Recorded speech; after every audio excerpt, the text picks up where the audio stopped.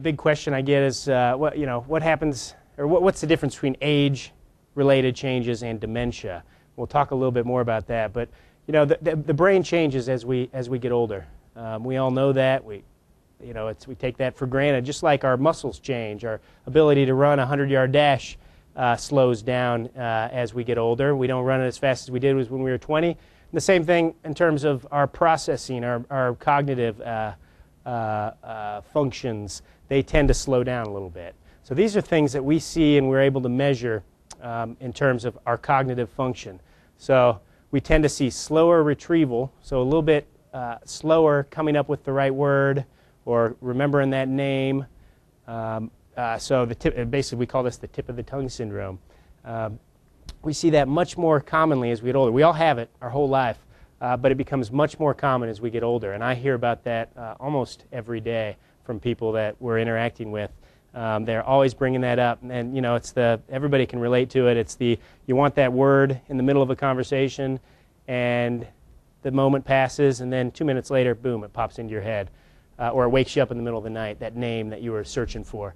So that's not a sign of Alzheimer's disease. That's normal, everyday aging. We see that as people get older. We also see declines in working memory. So the ability to hold information in your head for a few minutes and then act on it. And the classic example is you look a phone number up, you go find the phone and you dial it. So you hold that phone number in your head. So the efficiency of that type of memory, working memory, declines as we get older. And then slower processing. Things slow down a little bit. But accuracy, we don't expect accuracy to change. We don't expect intelligence to change. And we don't expect things, these types of changes to interfere with daily function. So that's the key. That's the difference between aging and dementia. It's we don't see problems in daily function. So the things that somebody's always accustomed to doing, they're still able to do despite being older.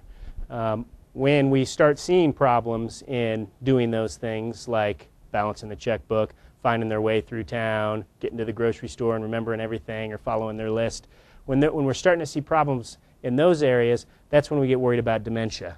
And then I like to point out it's not all downhill. Cognitive function changes as we get older, but not all of it does. So when we break it up into different domains, one domain, vocabulary, gets better as we get older.